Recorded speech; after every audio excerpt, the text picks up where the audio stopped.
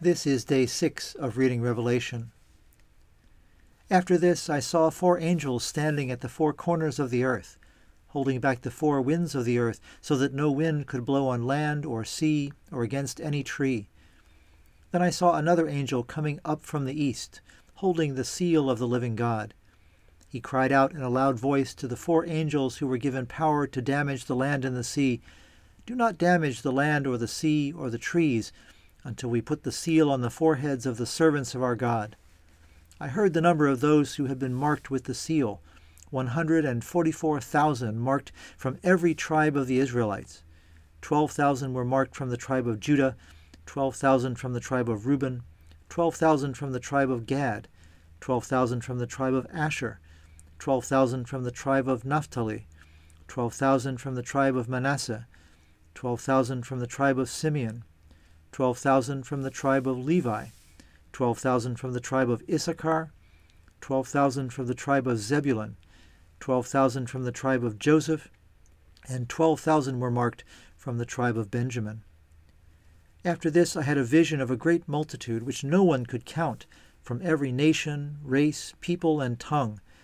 They stood before the throne and before the Lamb, wearing white robes and holding palm branches in their hands. They cried out in a loud voice, "Salvation comes from our God who is seated on the throne, and from the Lamb." All the angels stood around the throne and around the elders and the 4 living creatures. They prostrated themselves before the throne, worshipped God, and exclaimed, "Amen. Blessing and glory, wisdom and thanksgiving, honor, power, and might be to our God forever and ever. Amen."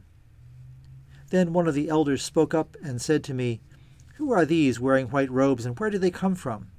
I said to him, "My Lord, you are the one who knows." He said to me, "These are the ones who have survived the time of great distress.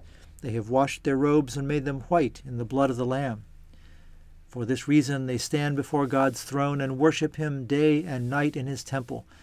The one who sits on the throne will shelter them. They will not hunger or thirst any more, nor will the sun or any heat strike them.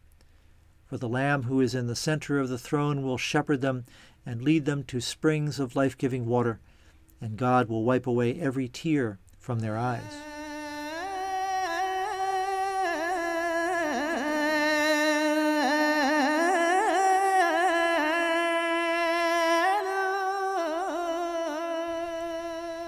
With the ominous vision of the seals behind us, we get a little break today here where the angels who are in charge of preventing the natural destruction of the universe are told to stay at their posts and not allow anything bad to happen yet. Because in the meantime, those who have been saved, those who are marked as the people who are chosen by God, receive that mark. Here they're marked on their foreheads with the name of God, and this is often overlooked.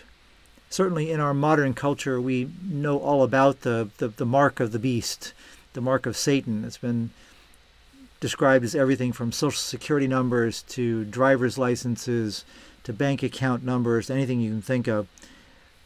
We know all about that. That gets a lot of press coverage from those who want to take the most extreme interpretation of Revelation. But this one is less known, I think, that in fact a large number of people are marked. And as Christians, we probably should hear in this something that sounds to us like baptism, where we are sealed by the Holy Spirit and marked as Christ's own forever, first with water and then with the oil of chrism. So in that sense, every one of us who has been baptized can be thought of as having been marked with the seal of God already on our foreheads. That's helpful when we come to the rest of that first paragraph today, where it sounds like specific numbers from specific tribes of Israel are being described. 144,000, again, a number that is tossed around a lot by those who want to interpret this in a particular way. It certainly is a big number, but I don't think we should get too hung up on it, because it's followed by the description of a great multitude of which there is no count. The idea that God would ever be limited by any precise number. Well, you're number 144,001, so you're not in, seems absurd. The power of God can have no such limitation. And so the idea that these numbers are out there simply to suggest to us the enormous nature of what it is God has undertaken in saving humanity, in perfecting the universe, should not be lost as we hear about what may sound like troubling events that happen in the process of doing that. So there's a vision here of the church in all times, and this includes ours, those who are saved and who are described as standing before the throne of God, worshiping day and night. This is in many ways what the church is called to do, in fact, what the church does do. There's a hymn that we sing at evening prayer that talks about how the voice of prayer is never silent, because the Church of God has run right around the world, and so as the sun is setting in one place, it's rising in another. The worship of God is always taking place somewhere. There is never a time when no one is praying. Also, there's this image that somehow all of this will end with comfort and with joy. I think it's helpful that when we have something that makes us worry a little, the chapter nonetheless ends with this poem, song, story that describes what it's like for those who have been brought before the throne of God. That God will wipe every tear from their eyes. They will have no pain and no sorrow. That even as these tribulations continue, to be in the presence of God is to be comforted. And that ultimate comfort comes only from perfect union with God, when in fact we do at some point, whether it's a point in time or a point outside of time, given that God is timeless, when we do in fact come to stand before the throne of God.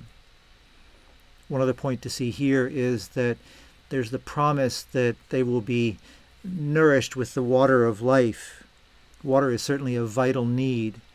So the idea that everything that we need, everything that sustains us, will be provided by God should be comforting to us as well.